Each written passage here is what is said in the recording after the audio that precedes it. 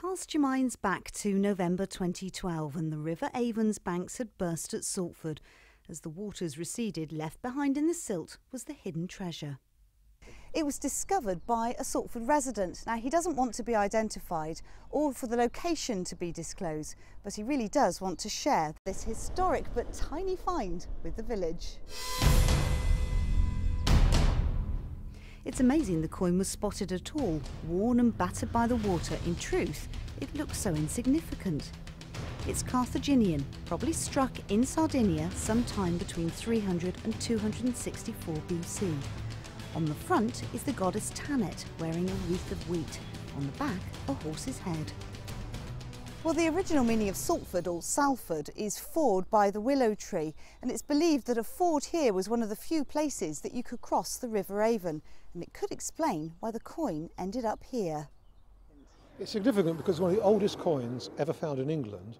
Only 8 of these have ever been found, always on ancient trade routes, but this one is the first one in the west of England by the River Avon. And this has been confirmed by the British Museum. Traders were coming here from the Iron Age period, and this was Celtic Britain. In that time, there was certainly no currency in England, and it would have had no value. The experts have all sorts of theories about why it ended up here.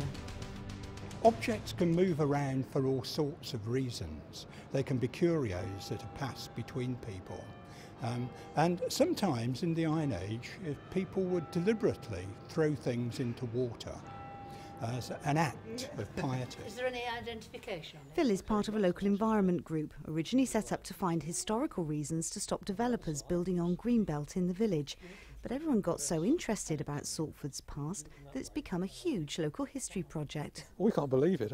We thought we'd be writing the history of Saltford from the Roman times to now. Now we had to go back to the Iron Age. So it's actually fantastic. But who'd have thought that such a little bit of copper could contain so much history? Ali Vowles, BBC Points West, Saltford.